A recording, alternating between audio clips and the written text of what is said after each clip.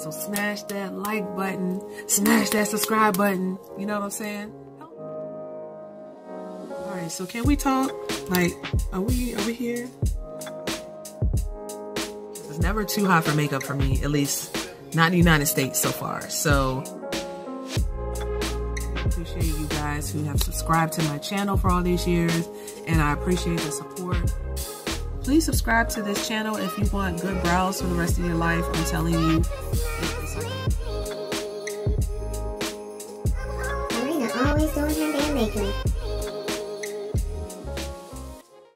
Hey guys, it's Alana. Welcome back to my channel. In case you haven't noticed, we are coming up on the holiday season. If you're one of them people who likes to get your Christmas shopping started early, or you're just so excited about Christmas because it's your favorite time of year, this is the video for you to help you in regards to gift giving. So I am one of those people who's kind of like obsessed with gifting people. Like, I don't give a whole bunch of gifts, but like when it's time to give a gift, I like to give a gift that the person will be able to keep and not be able to re-gift to someone else. So to me, that's the ultimate goal of a gift. Some people just buy something just to be able to buy a gift, but I'd like to put a lot of thought into the gift that I'm getting for somebody, if I can, if I have the information that I need to do so. So if you guys want to get some tips, some information, keep on watching this video. Alright, so I'm calling this my gift giving 101 video. So when it comes to gift giving, I categorize gifts, and I categorize them by, you have the frivolous gifts, you have the functional gifts, you have the useful gifts, which could go hand in hand with functional. You have the sentimental gifts, and then you have the collector's items. And then lastly, you have the Old Faithful. The Old Faithful would be the type of gift that you just know that person likes. It might be something that kind of like a default gift that you get for someone because you know that's just what they like. For instance, a default gift for someone like me who loves makeup and clothes would probably be just giving me some makeup or a gift card to a makeup store. If you know my favorite makeup brand, and like if you know enough information, then maybe you could be more specific, but at least you would know, oh, she loves makeup, so I can always get her something makeup related. In addition to the gift cards, it could be items like perfumes and colognes. You know, those cologne sets and perfume sets are so popular during the holidays. But the thing about those is you have to know what kind of scent somebody likes to get that. Or you just have to know what you have to know what kind of scent the person likes. For the collector's item gift, if you know someone is a collector of something, then you can get them an item in that category. An example of that would be, for me, I love owls. So you could get me something collectible of an owl. I'm also in love with Betty Boop. You could get me some kind of Betty Boop collector's item. One thing I did, another example was for my dad, I got him a chess set with Army versus Navy. So my dad, growing up, always collected chess sets. Another example of a collector's item is there are people who love things like shot glasses. They like to collect dolls, things of that nature. Those are kind of gift ideas, you know, for people who like to collect something very specific. A useful item could be something that you know the person needs. This could be a little more personal for like a family member or somebody you live with, somebody that you kind of are familiar with their day-to-day life, and you'll kind of have an idea of, you know, something that they could really use. An example of something useful would be, my husband bought me this vanity light that I am filming from here. He bought this for me some years ago. He knew I really wanted a vanity light. So he bought me one, and it's a very useful gift. It's a great gift and it's very useful. some of the items that you tend to put in someone's stocking, like, you know, stocking stuffers. Yeah, sometimes people put jewelry in them as well, but you can put things like socks, underwear, ties, cufflinks, things like that. Those are all very useful items. Very useful items. Just something that you notice that maybe your spouse needs. I would say you can get those for them, but make sure those are just bonuses, you know, stocking stuffers or just bonus items, that it's not their actual gift. Like, don't make the actual gift socks and underwear. Like, make sure there's like a main gift, and then those are just little extra to do, you know, just little extra things. Another useful gift, which would be pretty expensive, is you could buy somebody a car, you know, just something that is useful, but it's still a great gift idea at the same time.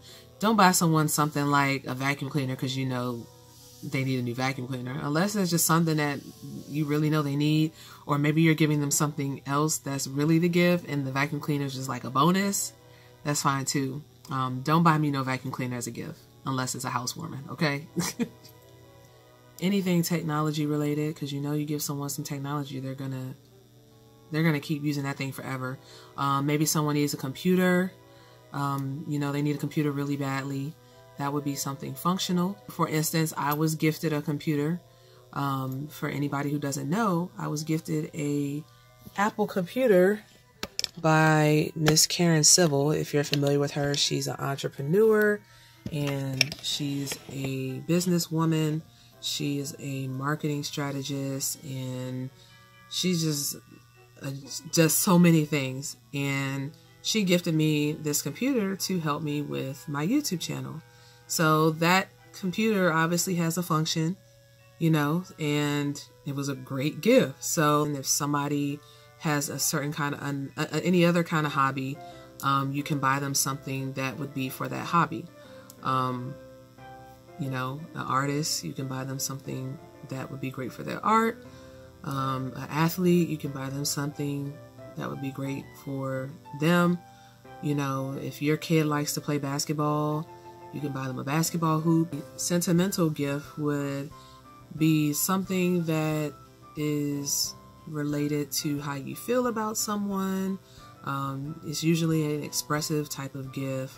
I think the most default version of that would be jewelry, but there's also other things like personalized gifts. I would say that falls into the sentimental range. So anything that's kind of got a personalization to it, it's got some deep meaning to it, and it's not like generic or anything like that, I would call those sentimental gifts. For instance, the necklace that I'm wearing, my husband gave to me. It has one of our wedding pictures in it, and then on the back it has an inscription, Mr. and Mrs. Saunders forever. So that would be something I would consider a sentimental gift. It was either for Mother's Day, I think, or her birthday. No, it was Mother's Day. I bought my mom a journal that she could use to write her songs in, because she sings and she's a teacher and she plays piano. So I bought my mom a journal and I personalized it with a Bible verse that she loves. So I had been a little sneaky devil and asked her what her favorite Bible verse was, and she told me the verse. She had no idea why I was asking, and I got her a nice leather journal, and I personalized it with the verse. And then I also added a quote that I just thought it was a beautiful quote that had to do with mothers. So I had the quote put on there, and then I had the Bible verse referenced as well. And she loved it. She loved it so much, and she can use that journal to write whatever she wants in it. She can use it to draw. She can put her music in there, you know, just whatever she wants to use it for. But it was sentimental and it's functional at the same time. I've also bought her an easel for her to do her art with. Her husband bought her a karaoke machine, which karaoke machines are fun, but they're also functional. You get use out of it, so it's entertainment. And so I remember I bought my mom a ring with her birthstone in it before. When you get people anything, just anything personalized, that would be more of a sentimental gift. And it doesn't have to be expensive. It doesn't have to be jewelry, but let's say you buy someone like they have a favorite sports team and you buy them an item from the team, but you personalize it. Or maybe they used to play a sport and you get them something with their athletic number in it. Something to that effect. That would be a little more sentimental. Items that are for like special occasions, that would probably fit within that sentimental area. Just gifts that are like that. So yeah, that would be, I would say that would be, those would be the kind of items for sentimental. All right, so the last category would be frivolous. If you look up the definition of frivolous, it says not having any serious purpose or value. So a frivolous gift could just be something that you just bought somebody without even really knowing if it's something that they're into. You know, you just bought it for the sake of getting a gift and it don't really have anything to do with anything. And in my mind, I would also think frivolous could possibly be something ridiculously expensive, but that could be just me adding, you know, meaning to a word that don't have anything to do with it. I don't know, but examples of that would be buying somebody, you know, just buying someone something that they have no interest in, just to be able to say you bought them a gift. You buy someone a gift card to a restaurant, but you never actually found out if they like to eat there, so you just wasted your money, and they're gonna be looking at you like, I don't eat there. You know, you buy a person who turns out they're vegan, and you buy them, you know, you give them a Arby's freaking gift card or something, like, you know, it's just something that just doesn't make any sense. Something that you didn't really put any thought into. You just wanted to get something. It can even be when guys give a woman flowers and she don't even like flowers, or he buys her a gift that she don't like or didn't even ask for. My favorite type of gift is the functional gift. Like I said, my goal is to make sure that it's a gift that they're never going to throw away, and it can be very useful, because people will throw out stuff that they don't use. Even at some point, some people who collect things get rid of their collections. So only person I buy collector stuff from are people really close to me. My husband, my parents, you know, that's about it. When it comes to collector's items, I buy stuff for them, and that's it. I like to stay in the functional, useful area, something that I know you need, or to me it looks like you need. You know, if you struggling, you know, with carrying X, Y, and Z all the time, then I might get you something that everything can fit into. You know, instead of you having to carry so many bags, you get one big bag that everything can fit in. Something like that. Something that's very useful, functional, but it can also be very stylish looking. You know, it doesn't have to be ugly. Like, still make sure it's aesthetically pleasing to that person. Like, make sure it's in their favorite color, you know, things of that nature. Getting the gifts.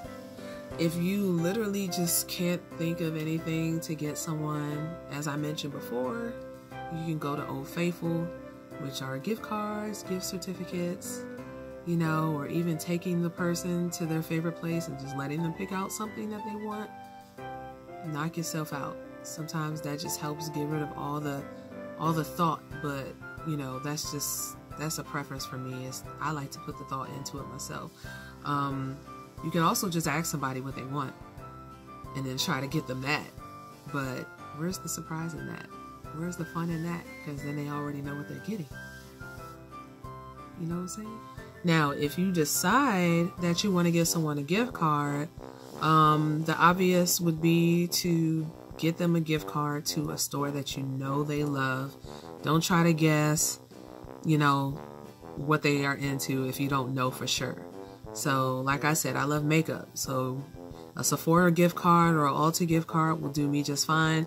You don't even have to get all the way specific and get me MAC or whoever. You can just keep it as at the most basic level possible. You can also get somebody a gift card, one of those Visa gift cards, and just put whatever amount of money on it, and then they can pick where they want to use it. Make sure you take advantage of the coupons that are out there when it comes to shopping. So there are sites like Groupon, Retail Me Not, Rakuten, which used to be called Ebates. I would highly recommend that you use all of those sites when you're shopping. Groupon is great for the sentimental, personalized items, and somewhat collector's items. If you got someone who's like a sports fanatic, Groupon has all that sports stuff on there. If you know someone who loves like costume jewelry, I think Groupon has like expensive jewelry too, but I would be a little careful with buying expensive jewelry from Groupon. But if you know someone likes costume jewelry, like, you know, little dainty rings and things like that, Groupon has great little dainty rings on there. So I would definitely check out Groupon for things like that. Or if you want to buy someone something functional, like, you know, spa, massage type stuff, then Groupon is also great for that. Retail Me Not is obviously great for the retail stores, so you can get gift cards for less than what the value is. You know, a $20 gift card for $15, things like that. Retail Me Not and Groupon has that too, I believe. So you can get those gift cards, spend less money, but they'll get more money out of it for all the retail stores. So you know someone who's a retail fanatic who loves shopping for clothes or whatever, then you can use Retail Me Not. Rakuten, aka Ebates, that is a cash back website. You earn cash back on every purchase through that site. If you're not signed up, be sure to sign up before you start holiday shopping. I will have a link down below. My referral link will be there. If you are not signed up, be sure to sign up. You will get cash back on all your purchases. And so you're spending money and then you're going to get some money back. And they deposit it into your PayPal. It's not, you know, rewards points or something. It's actual money you get back in your pocket that you spent. So on there they have, I mean, so many different sites that you can shop on through them, and then you'll get cash back. They do have a section, I think, that has gift cards on it also. Some of their discounts can also be used in store. Check out their website, and please, please, please use my referral link if you do decide to go there and sign up, because on your first purchase you'll get a reward, and then I will also get a reward. The last tips that I have for the gift giving is buyer beware.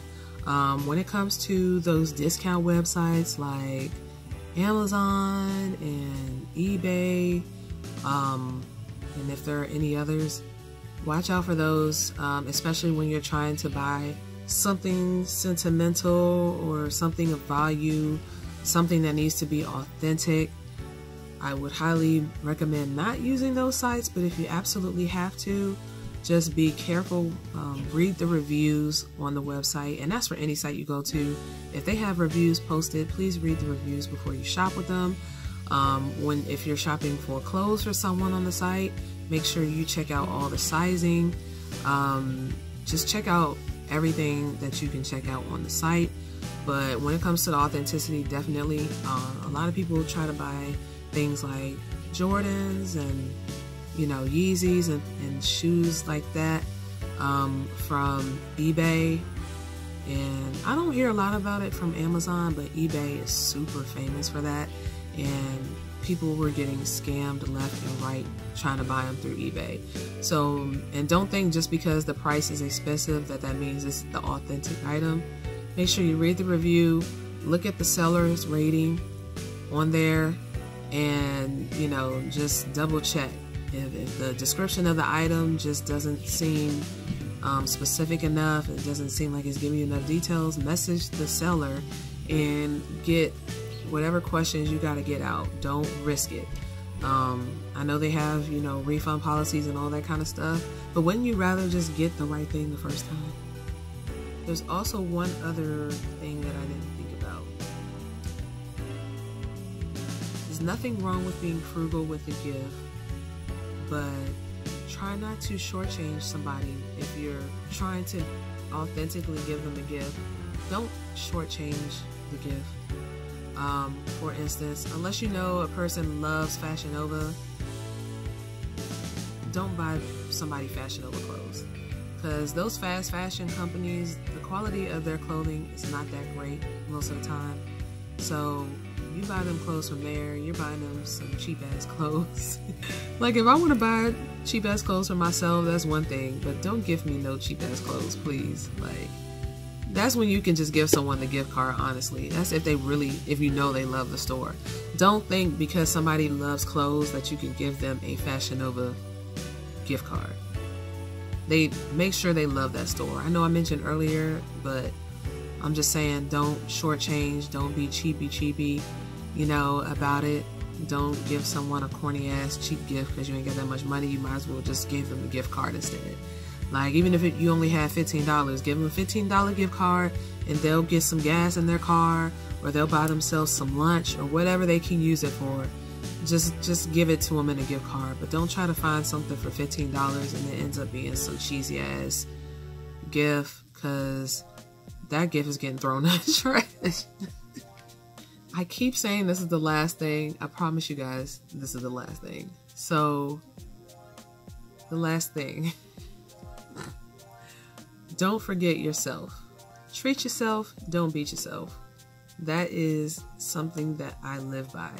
So I've been trying to buckle down financially ever since this pandemic started. I've been paying some debts off. I've been paying some things down, trying to be a responsible adult. And there were times where I wasn't able to like really shop for anything. And I'm a person that I love to shop, honey. Like, if I don't get to shop for a certain amount of time, I start going through some shopping withdrawals. Now, I don't need no number to no therapist. I don't need y'all to send me none of that. I'm gonna be cool. I'm gonna be okay. Once I buy some clothes and some makeup and a bag, maybe some shoes. Don't forget about yourself. When you're buying gifts for everyone else, you get all those gifts situated. Get something nice for yourself, no matter what it is. Get your nails done, get your pedicure, get you a spa treatment, get you that cute bag that you've been wanting. Just whatever it is, just get something for yourself. I always make sure I get myself something. I get all my families their gifts, and then I usually just buy myself that one thing that usually I look at and be like, "Ooh, that's $50. I don't know if I feel like spending $50 on that." When it comes to Christmas time, that's when I spend the $50 on that. Or if it's an $80, whatever. Well, not whatever the cost is, because honey, I'm just saying. Normally, if I see something and it costs a certain amount of money, any other time I'm probably like, I'ma hold off on that, you know. But Christmas time, I find that one item, and if it's $70, $80, $50, but it's something that I just really, really, really want, that is the time that I choose to get it for myself. And then I put it under the Christmas tree. So make sure that you don't forget to treat yourself. I know that I already have a couple of items in mind that I want to get myself for Christmas. I'm not going to get all of them, but I'm going to narrow it down to something, and I'm just got to figure out what it is. So make sure, and you know, while you're doing all this for everyone else, do something for yourself. Take care of yourself. That is all for this video. I hope I've given you guys some good tips. These are just the ones that I use when I'm buying gifts for my friends and my family, even co-workers when they're doing Secret Santa stuff. These are all the things that I use in mind when I'm getting a gift and getting a gift for someone. So anyways, I hope you guys found this video helpful. If you did, please give it a big thumbs up.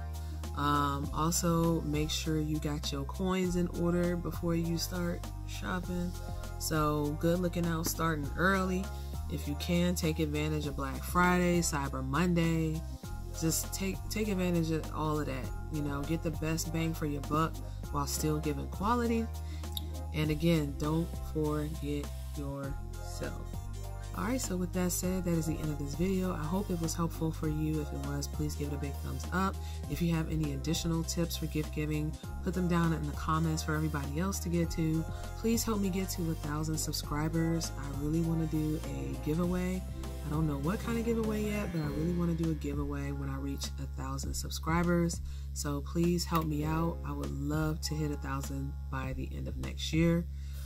So please check me out. Go ahead and subscribe to my channel. Give me the benefit of the doubt that you're going to like all of the other videos that I put up. Go ahead and look back at some of the old ones and stay tuned for the new ones. Turn on notifications. Check me out on my social media.